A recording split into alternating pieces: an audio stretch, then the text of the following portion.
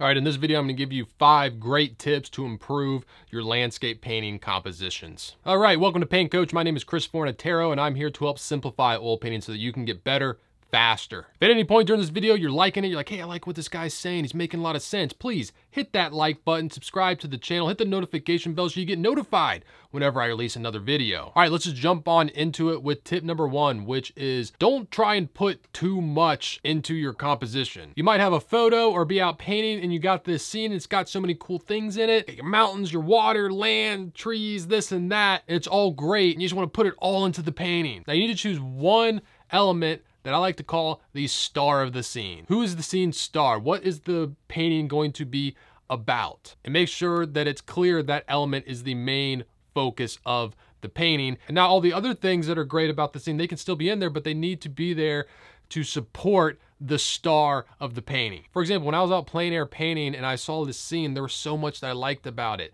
I really liked the trees up here and just the shapes that were happening. I really liked the dappled light in the grass. I liked this boat shop where they were building kayaks. I really liked this bench. I thought this bench was really cool, especially when light was hitting it. It looked great. I also liked these warm streaks of color from light on this grass on this hill and just the angle that they were at. I thought it was really cool. And probably the worst thing I could have done is cropped the image like this, where they all kind of share an equal space and they're all featured kind of an equal amount. And if they're all equal, then none of them stand out as unique or impressive. So I need to choose one. For instance, this would be a great composition featuring the boat shop. This is featuring more of the treetops. This is featuring the dappled light in the grass. This one, the warm slanted light on the hill. They all can work, and that's why a lot of painters will paint the same scene a bunch of times with different compositions, or especially plein air painters, when they're out painting, they're trying to figure out which composition will work best. They will actually have a sketch pad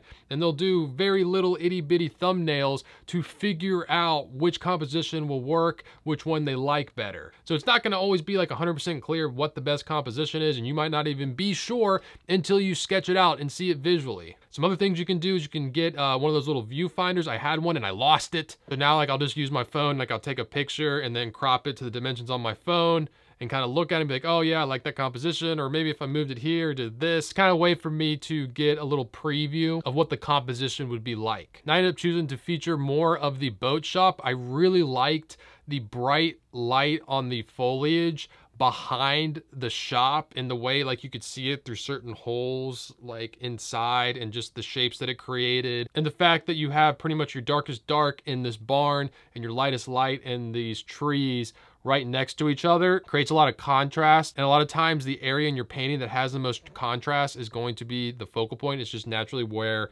your eye is going to go to. And I liked how that area was in the barn, which I wanted to make the star of this painting. And you can see I still have a lot of the other elements that I liked in the scene, but they're just playing a smaller supporting role to the boat shop, which is the main focus, the star. All right, tip number 2 is don't prevent the viewer from moving around the scene. I feel like a lot of having a good composition is making sure you're not doing certain things. An example of that is you don't want to have any lines going straight off into the corners of the canvas. You either want it above or below. It's just when it goes straight into the corner, it's just such a hard directional tool that the eye is gonna just go straight there and their eye is just gonna be shot straight off the canvas. Another similar example is you have a lot of lines or strong lines that are going off the canvas. Try to put something in the way that acts as a buffer or a way to bounce the viewer's eye back into the scene. Also make it easy for the viewer to enter the scene. This could be a path,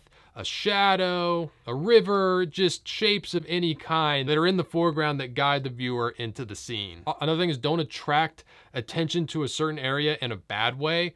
Like you never want to have a bunch of lines converging at the same point. It can be very distracting and cause the viewer just to go straight to that or to notice it in a negative way. We want the viewer to notice things about your painting, but we want them to notice like, oh, like that lines up perfectly with that. That's a little too convenient. Kind of like when something happens in the movie that you don't really buy. It's, oh, how convenient. He just happened to forget his cell phone when he went out to that cabin in the middle of nowhere. All right, tip number 3 is don't get distracted with details. Details can make you lose focus on what is important in terms of composition. Composition is all about seeing the big shapes. Every time I paint a landscape, I squint my eyes, which gets rid of detail and it actually gets rid of color too. So I'm just seeing light and dark shapes. And I'm trying to find an interesting pattern of those light and dark shapes. I pretty much start every landscape as if it was an abstract painting and I'm just dealing with these big abstract shapes. I want to make sure they're interesting shapes and arranged in an interesting way. And what makes them interesting is that there's a variety of shapes and they're arranged in an interesting way. Starting out with this construction of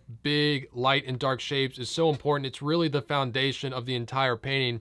It doesn't matter like how well you paint the painting. If it's painted on top of a foundation of shapes that aren't interesting and aren't arranged in an interesting way, the painting's probably not going to work. This is why you see really good painters able to pull off scenes that just seem so simple and you think like, wow, like I never would have thought that kind of scene would be so interesting and be able to be painted so great. All right, tip number 4 kind of piggies back off tip number 3, which is don't make all of your shapes and spaces in the painting the same size or same distance apart. Whenever you have a series of repeating shapes in your painting, you want to make sure you vary them up. You also want to make sure you vary up the spacing between them. This can happen with mountains.